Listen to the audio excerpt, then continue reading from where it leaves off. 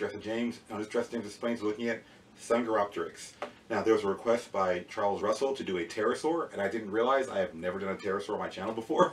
So here we are. And Jurassic World Dominion's coming out like a week and a half from now, and this is one of the first wave of toys, so why not? So same rules apply. I have here and here my older models. These guys are accessories to a later story. The first model of this I found, or was able to buy, was this guy here. Back about, at this point, 20, no, not that many, like 15 years ago or so. No, 12 years ago. There was a teacher supply store, and I don't know, but in Houston, all the teacher supply stores are gone. I'm not sure if they all got absorbed into Amazon or what, but anyway, the idea here is that this little guy was a model, and it was, pretty accurate. It has, pterosaurs we know have fur. Well, not fur, it's actually feathers. They're very thin on their body, but it would appear to be fur to everyone else. And their wings had a membrane, right? So this guy, it hits all the major points. You can't quite see him, it's tiny, but it gets the point across. The most obvious feature, of course, is the head crest you're seeing right on top right there. Next one I received, if you go to Marshall's or like Ross, those kind of stores, they often have a small toy section, and they'll have like these little 2-pack bigger small dinosaurs. So that's where I got this guy. So it came with another dinosaur in the pack, this being a pterosaur though.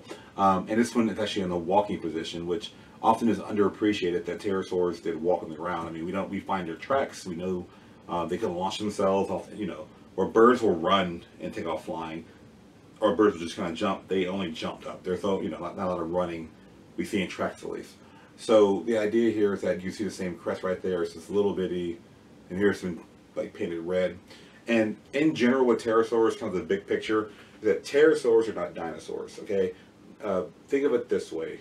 Assuming you're a human, you're not a rodent. Rodents, mice, beavers, they're separate than you.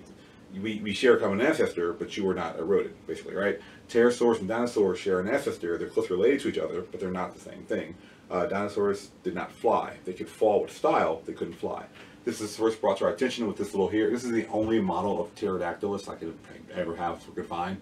And the idea is that Pterodactylus, or the pterodactyl, commonly called, was the first pterosaur really recognized. And it was named pterodactyl because it means winged finger, because we have 5 digits. Pterosaurs only have 4, and have a pinky. And they have the first 3 are the claws that you see on the hand right there, usually. And the 4th finger, what we call the ring finger, is what's going along here. So on our pterodactyl, you can see there's the 3 right here, and then the little tip there. It's attached to the like the hip, basically. New meaning to attach to the hip, right? So the idea is that they have these grabbing ones for climbing or walking or whatever, and they have that little long ring finger, right? So the name pterodactyl means winged finger. And the problem was that over time, they kept finding more and more species with different head crests, and realized they were different species. So the idea of the term pterosaur was brought about. And dinosaur includes like Triceratops, Velociraptor, T-Rex, all those guys. Pterosaur includes Pteranodon, Pterodactyl, and our friend, sorry, I have to say the name, Dsungaripterus, which means it's after the region is from, the province is from, and also Opterus means wing. So you heard of Archaeopteryx, same root there too. So these guys are here. Now here's the actual model from Jurassic World, and like I said, it's, for some reason the Dominion figures, like they're putting these, like, they have them attached to the box, and they have this like really large plastic thing. I think it's like a packing thing as usual. But there he is. Right there it is. Like I said, so using the official scissors of Jurassic James, I have here, and you can cut it out, release, cracking kind of thing, and then the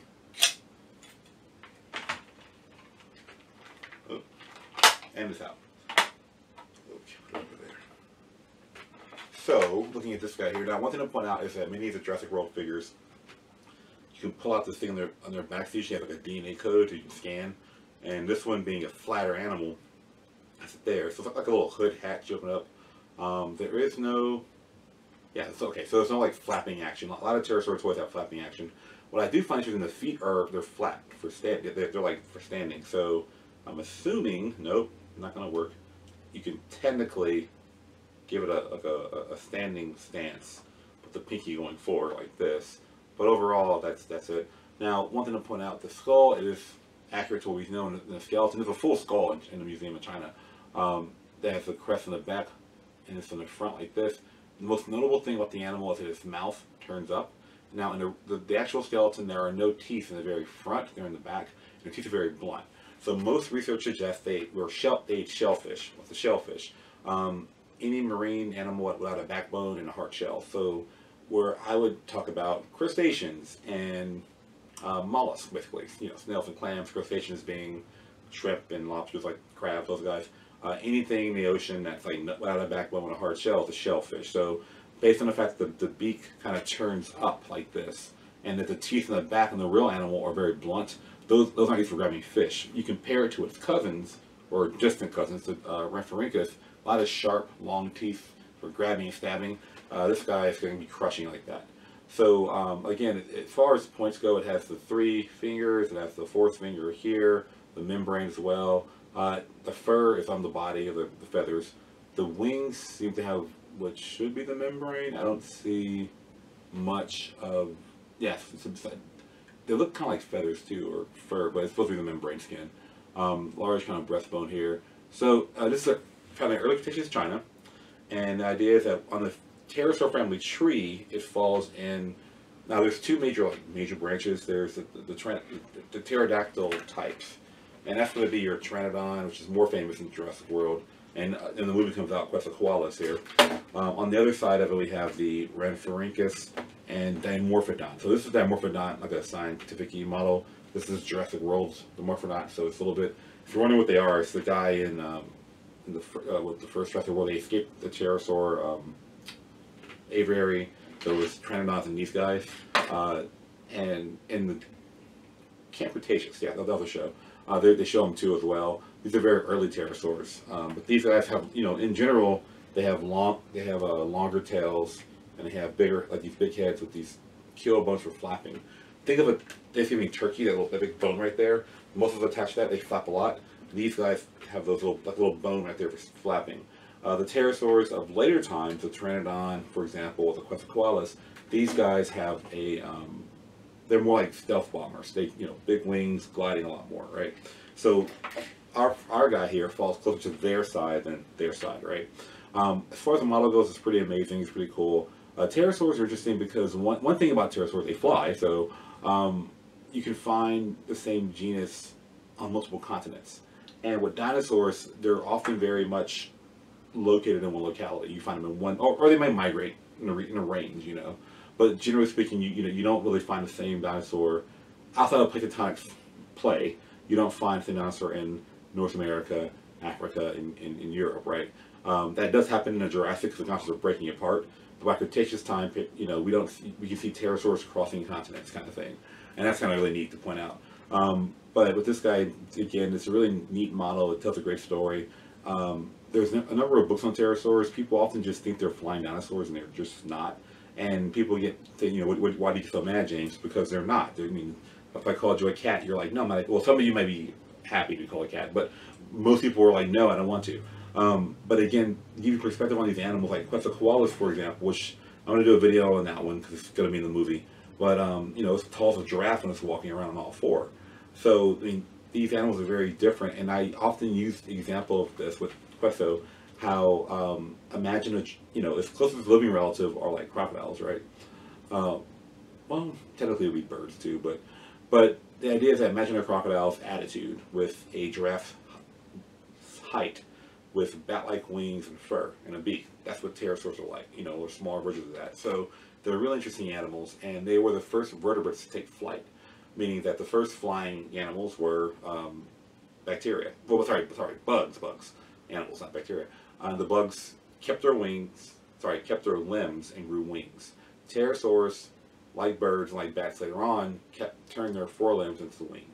So the idea here is that these guys would have, you know, had to walk and fly on the same thing, where bugs just kind of walk and they have their wings separately, you know. And so anyway, but with this guy again, the question always is, what's the purpose of these crafts in their face? Notice that they're often either right over the eye or right in front of the eye, and that tells us that the animal is using for display for its own species, interspecies behavior. Meaning that if you have a really big crest, unless it's like a horn, but no, horns are solid. If you have a crest that's really large, that's for communicating with your own species. So the idea is that if there's pterosaurs in the same area, you and I can go to like a forested area, see several bird species, and you hear their songs. To us, it's just like a bunch of cacophony, unless you're a bird expert. But for the species at hand, they can see that we are one color, we are one shape. That other kind of species of bird is not the same thing. And my final example of this, I was doing a tour in the museum, and the little boy asked me like, how could like the Diplodocus tell a ptersaurus apart? And I said, well, to you and I, they may look very similar superficially, but to their individual species, they look very different.